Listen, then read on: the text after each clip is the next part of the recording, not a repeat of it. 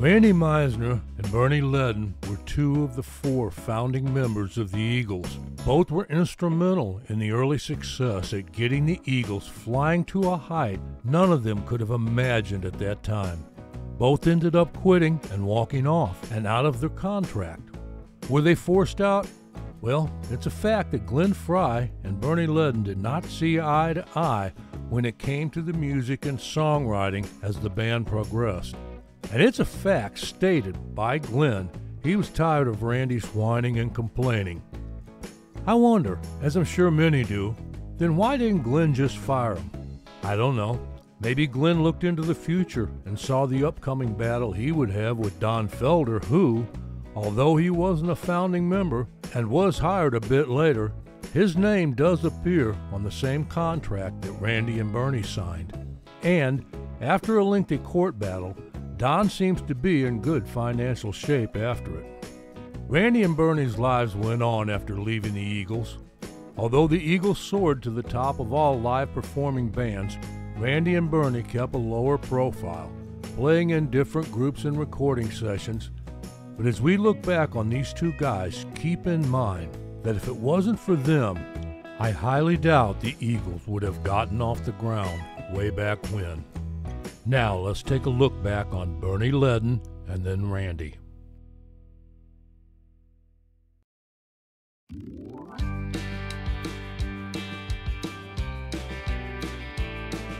During his time with the Eagles, Bernie Leadon contributed to the band by shaping the early sound with his great ear for harmony and his heavy influence of country, bluegrass, and folk music style.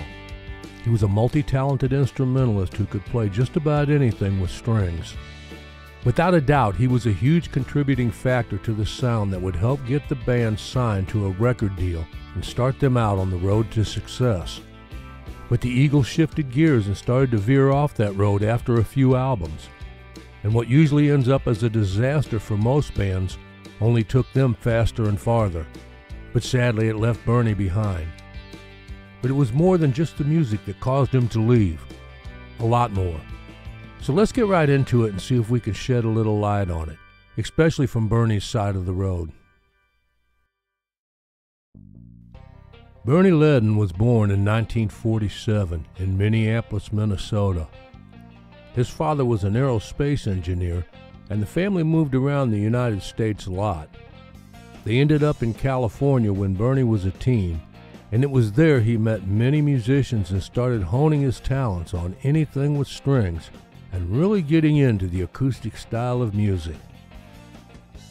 The family then moved to Gainesville, Florida, where Bernie was to meet Don Felder, and they would strike up a solid friendship. Both boys playing guitar, with Don a more rock and blues player, and Bernie a bluegrass and country style player. The boys got along well, and even though the differences in music style, Bernie joined up with the group Don was in called the Monday Quintet. But the music scene in Florida was nothing like California, and it wasn't long till Bernie packed up his car, tried to talk Don into going with him, but ended up heading west alone and back to California in 1967. After arriving, he joined a country folk group called Hearts and Flowers. The group didn't last long, and after recording one album, they broke up in 1968. Bernie then joined the group Dillard and Clark, and after recording an album with them, he quit in 1969 to join the Flying Burrito Brothers with his friend Chris Hillman and Graham Parsons. Hillman and Parsons were writing some good songs, and the country rock scene was starting to take shape on the West Coast. After recording a few albums, Bernie was to again quit the group and move on. A quick note here about the Flying Burrito Brothers.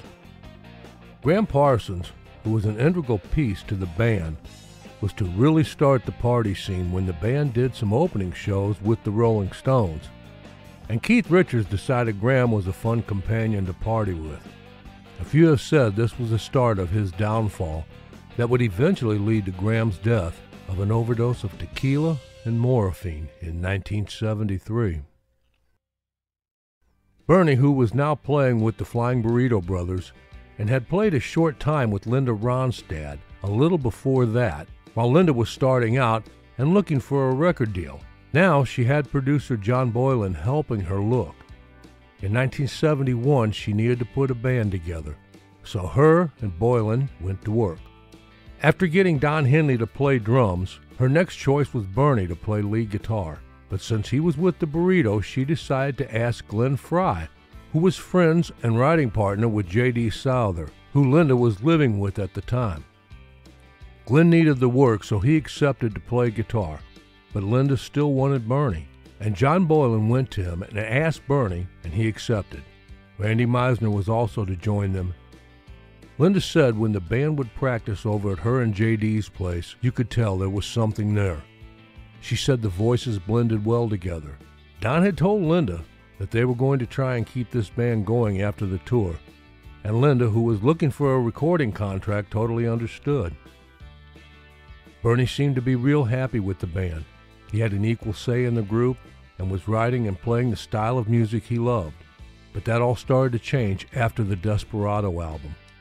The first two albums were produced by Glenn Johns and recorded in London.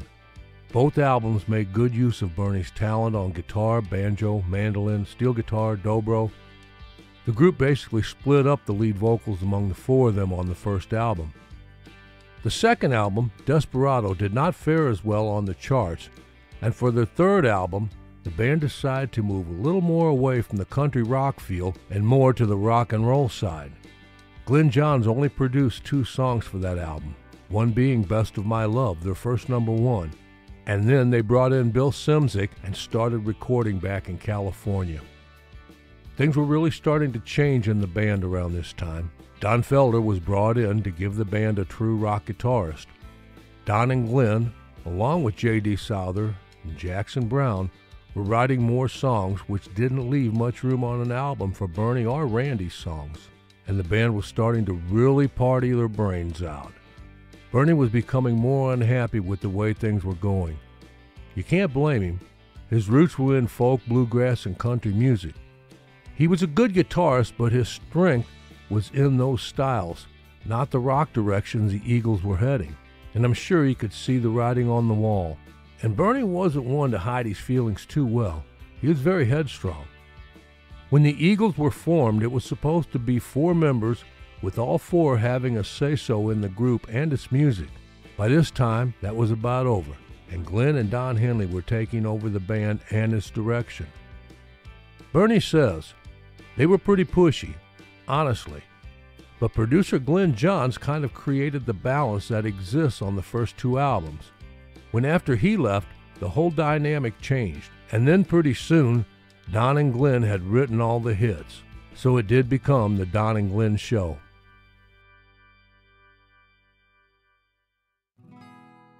With the change in producers and music, the well-documented arguments between the band, and a factor not many talked about, but Bernie had been changing a little over the years. It was time for Bernie to dump the can of Budweiser over Glenn and leave. Bernie's change I'm talking about is he started to live a cleaner lifestyle. He was getting away from the harder drugs and had cut way back on his drinking and took on a healthy eating and just a cleaner, healthy lifestyle altogether. And this could not work with a band who worked and partied as long and as hard as the Eagles did. I do think, had Bernie really wanted to, he could have been a solid part of the band musically into the following years. But in my opinion, I think he was just tired of it all and done. He could have fit in musically had he wanted, but I do not think he could change who he had grown into. Now, this is my opinion only. If you have one, please feel free to share it in the comments section. One of Bernie's final songs with the Eagles was I Wish You Peace, written by him and his girlfriend Patty Davis, was really a good song. It's on One of These Nights album, and it's worth checking out. A well-written song. Don Felder said in his book Bernie took off and went to Hawaii. But he came back after a bit and tried his hand at an album in 1977 with the Bernie Leadon and Michael Georgiadis Band and released the album National Progressions. Bernie got Glenn Johns to produce it, and he did a good job. But Same as I said in my Don Felder video about Don's solo album, I'll say the same about Bernie's. The vocals are buried. The songs on the album are well written and the music is good, and all in all it was a good album to listen to. But as far as making it to the charts, well, it just didn't do well. As good of a producer as Glyn Johns was, he can only do so much. Give it a listen and let me know what you think about it. Bernie moved on, and in the 80s he was back with his old friend Chris Hillman for a pair of releases, 1982's Morning Sky and 1984's Desert Rose, and former Christian bluegrass group Ever Call Ready, who issued a lone self-titled release in 1985. 2 years later, Bernie replaced John McEwen in the Nitty Gritty Dirt Band, appearing on the recordings of Hold On in 1987, Working Band in 1988, and Will the Circle Be Unbroken Volume 2 in 89. In the 1990s, Bernie and Russell Smith from the Amazing Rhythm Aces launched the novelty act Run C&W, which specialized in doing country versions of rap songs, and issued 2 releases, 1993, Into the Twangy First Century, and in 1995, Roe vs. Wade. Right after that, Bernie was elected into the Rock and Roll Hall of Fame, along with the other members of the Eagles in 1998. One person Bernie thanked was John Boylan, Linda Ronstadt's manager, for asking him into the original group. Then, in 2003, Bernie released a solo CD, Mirror. Now this album I thought was fantastic. One of the best songs I think from the album is What Do I Own? Give it a listen and check it out, the whole album. I think this is the best work Bernie ever did after leaving the Eagles. Now here's a spark from this album. There is a producer-player on it named Ethan Johns, who just so happens to be the son of producer Glyn Johns. Remember him from the earlier in the video? A lot of good players and singers on Mirror, including Emmylou Harris. I just can't say enough about it. I wasn't too fond of the first one Bernie did back in '77, but this one he hit a home run on, in my opinion. Bernie moved from California to Nashville around 1990, and he now lives on a 300-acre farm. He spends a lot of time working on sessions besides his own projects. As far as his time in the Eagles, Bernie says, "I don't regret any of it. It was a great time in my life, but everything since then has been great too." What's funny is that a year after I left, they did wind up taking a long break. Earlier in the video, I had mentioned it was more than just the music causing the problems, but you can see the grinding schedule was also wearing on Bernie. Eagles books often say that Bernie was unhappy that the band was moving away from their country rock sound, and that could be true, but he disputes this notion. Here's what he had to say. "That's an oversimplification," he said. "It implies that I had no interest in rock and blues or anything but country rock. That's just not the case. I didn't just play Fender Telecaster, I played a Gibson Les Paul, and I enjoyed rock and roll. That's evident from the earlier albums." If Bernie regretted one thing, it was pouring the beer over Glyn, which he got in touch with Glyn years later and apologized for. And Glyn accepted. In 2013, he was asked to join back up with the Eagles and do the History of the Eagles tour. After doing that a few years, he was asked if he'd ever play with them again, and this is what he had to say. "We'll never say never, right? Interestingly, when the 2.5 years of touring was over, the last show, Glenn Frey gave me a big hug and said, 'It's not over.' And I went, 'Okay, cool, man. Let's talk about it.' Glenn's not here, so that can't happen. Honestly, I don't really see it happening unless it's just a one-off or a special occasion kind of thing. I don't think it will, but never say never. I'm good friends with all the guys." Last I heard, Bernie was living out on his farm just outside of Nashville and was happy. He said he still writes songs and might even do another album someday. Bernie's 75 years old now and seems to be taking life easy. There's no doubt that Bernie was a musical force out on the West Coast back in the days of the country rock scene. I'm not saying he's underrated, but he flies under the radar a lot. That Eagles Greatest Hits album, 71 through 75, is the best-selling Eagles album of all time. A big part of that album's success is Bernie Leadon. I'll just leave it at that.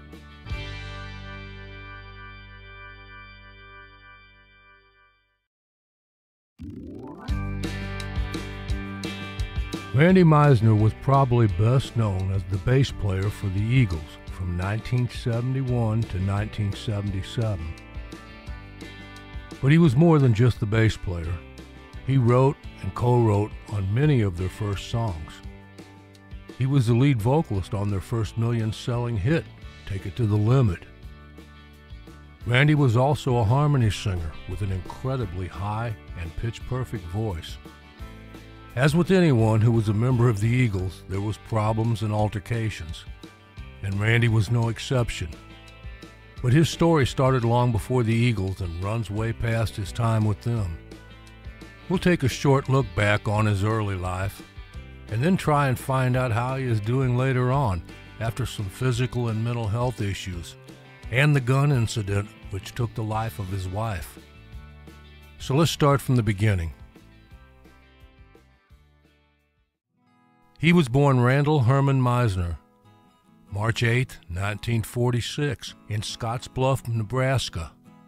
Scottsbluff is northeast of Cheyenne, Wyoming, right on the state lines. He grew up on the family farm. He recalled that his mother was always singing around the house. His grandfather, George, was a violin teacher. Randy took an interest in the guitar at 10 years old after watching Elvis on the Ed Sullivan Show. Randy started taking guitar lessons and playing in local bands. While in high school, one of his teachers suggested he try playing the bass guitar. Randy really got off on the bass guitar sounds he heard on the Motown and R&B records, and it really inspired him to take up the instrument. Randy said playing the bass came real natural to him, and that really shows in his playing. He played bass and sang with the local band named the Dynamics, and later called the Drivin' Dynamics from 1961 to 1965. The Drivin' Dynamics released their first record, a 4-song EP, with Randy singing lead vocals on Sam Cooke's You Send Me. It was pressed locally and with only 500 copies released.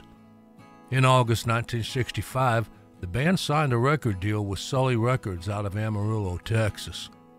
They recorded 3 songs, with Randy singing lead on 2 of the songs, One of These Days and So Fine. So Fine was released as a single and sold well regionally and in the southeastern United States. After this, Randy moved out to California with a band called the Soul Survivors, later on changing their name to The Poor, because that is what they became. Randy says, "I never had a car, I had to walk. I sold the Los Angeles Free Press on Sunset and Highland. I made about $5 a day." The Poor was managed by Charlie Green and Brian Stone, who also managed Buffalo Springfield and Sonny and Cher. The band released several singles on Loma, York, and Decca Records in 1966 and 1967, but they didn't do all that well. In May 1968, after auditioning alongside Greg Allman and Timothy B. Schmidt, Meisner joined Poco with former Buffalo Springfield members Richie Furay and Jim Messina. Meisner appeared on the group's first album, Picking Up the Pieces, but quit the band shortly before the record was released. His exit was a result of his anger at being excluded from participation in the final mix playback sessions for the album. Only Messina and Furay were to complete production. His image was removed from the paintings on the album cover and replaced with a dog. His bass parts and backing vocals were left in the final mix, but his lead vocals were removed, and new versions were sung by George Grantham. In April 1969, Meisner joined Ricky Nelson's Stone Canyon Band and persuaded Nelson and producer John Boylan to hire his former bandmates from The Poor, Alan Kemp, Pat Shanahan, and pedal steel guitarist Tom Brumley. previously a buckaroo backing up Buck Owens' band. Randy also continued to support himself as a session performer, playing bass on 2 tracks of James Taylor's Sweet Baby Jane's album, the songs Country Road and Blossom, recorded in December 1969. That same month, he played bass on several tracks for Waylon Jennings' 1970 album, Singer of Sad Songs, recorded in RCA Victor's studio in Hollywood. In mid-1971, he joined up with some other musicians to become Linda Ronstadt's backing band, along with Don Henley, Glenn Frey, and Bernie Leadon. By mid-September of that year, the Eagles were formed. They decided they wanted to try it on their own and left Ronstadt and signed with David Geffen's new label, Asylum Record, and cut their debut album in 1972. Randy played the bass and handled lead and backing vocals for the Eagles. He wrote, co-wrote, and sang lead on each of the group's first 5 albums, most notably Take It to the Limit, the band's first million-selling single. Other songs he wrote and sang lead on included Try and Love Again, Is It True, Take the Devil, Tryin', and he also wrote the song Certain Kind of Fool with Frey and Henley, which also had him singing lead. According to Don Felder, Randy's time in the band was weighed down by his desire to be with his family, as well as the constant bickering between the members. During the 1976-77 tour, in support of the Hotel California album, Randy was bothered by ill health and exhaustion, as the band toured constantly for over 11 months. He also preferred not to be the center of attention, and said, "I was always kind of shy. They wanted me to stand in the middle of the stage to sing Take It to the Limit, but I like to be out of the spotlight." The band was starting to feel the strain in a long tour, and Meisner was unhappy. His stomach ulcers had flared up, and his marriage was also gradually heading south. He had been arguing with Glenn Frey about his signature song, Take It to the Limit, during the tour, as he was struggling to hit them high notes in the song. At their show in Knoxville, Tennessee, Meisner decided to skip the song as an encore, as he had stayed up late and caught the flu. And Frey and Meisner then became involved in an angry physical confrontation backstage. Randy, who usually stayed out of the confrontations if he could, finally broke. Glenn told Randy to quit being a pussy. Randy grabbed him and started choking the shit out of him until others stepped in and broke it up. After the altercation, Randy said, "That was the end. I really felt like I was a member of the group, not a part of it." Sounds kind of like what happened to Bernie Leadon earlier and Don Felder later on. Meisner decided to leave the group after the final date of the tour and return to Nebraska to be with his family. Don Felder and Joe Walsh talked with him a few nights, trying to get him to reconsider, but his mind was made up. His last performance was in East Troy, Wisconsin on September 3, 1977. After that, he officially resigned from the band, and like Bernie Leadon before him, he walked away, giving up his share in the Eagles Limited. After the Eagles, Randy released a couple of solo albums. He also toured some with his band, Randy Meisner and the Silverados. He had a couple of top 20 singles, Hearts on Fire and Never Been in Love. In 1989 and 90, Randy reunited with Poco for the Legacy album and tour. Call It Love was a top 20 single in the U.S. Randy sang lead on the song written by Richard Marx, Nothing to Hide, which did well for the band. In 1994, Randy contacted Eagles manager Irving Azoff when he heard rumors the band was reforming, but Randy was disappointed when he was turned down flat by Don and Glenn, and Timothy Schmidt was on the Hell Freezes Over tour. He also asked the band if he could just sit in with them at their Millennium concert at the Staples Center in Los Angeles on New Year's Eve, 1999, but was turned down again. However, he says he holds no resentment toward Don and Glenn. The Eagles' 1998 appearance at the New York City introduction ceremony for the Rock and Roll Hall of Fame featured all 7 past and present members of the Eagles. His successor, Timothy B. Schmidt, paid a heartfelt tribute to Randy in his acceptance speech. Take a listen. I'd like to thank who's ever responsible for my induction into this Hall of Fame. And on a brief personal note, I'd like to say that I was not in the trenches with this particular band. And so I'd like to thank my predecessor, Randy Meisner, for being there and paving the way for my being here tonight with him beside me and the rest of these guys. I'm very honored. Thank you very much. Following a minor heart attack in 2004, he was forced to cut back on playing out. As his health continued to deteriorate, he eventually stopped performing. His last known public performance was in 2008 in Naples, Florida. In March 2013, Randy suffered yet another health scare after losing consciousness in his California home. A piece of food obstructed his breathing while he was eating, and he was rushed to the hospital. While doctors were optimistic about his recovery, Randy spent some time in a coma and in his weakened state was unable to participate in the History of the Eagles tour alongside fellow ex-bandmate Bernie Leadon. He later revealed that his former Eagle bandmates had paid the medical bills from his hospitalization. On March 6, 2016, police responded to a 911 call made by a woman from the couple's Studio City, California home asking for police assistance for a possibly intoxicated male suspect. 90 minutes later, after police had left the scene, Lana Meisner accidentally shot and killed herself when a rifle she was moving was struck by an object in its case and fired.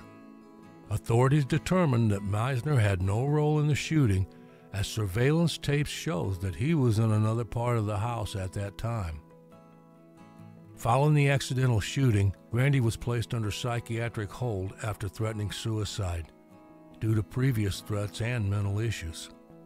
Randy seems to be doing better these days from what the news out there is. The last Randy sightings I found were a special guest appearance at 2 Richie Furay live-streamed concerts on August 27, 2020.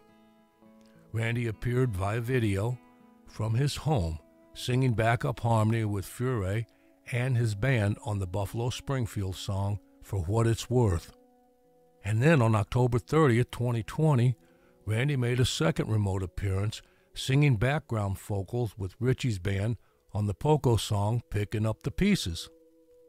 He was also a special guest on the November 28, 2020, Joe Walsh's Old-Fashioned Rock and Roll radio show, chatting with his friend and former Eagles bandmate on the independent 88.5 FM. I hope you enjoyed the video. If you see fit, please like and subscribe, as I would appreciate it.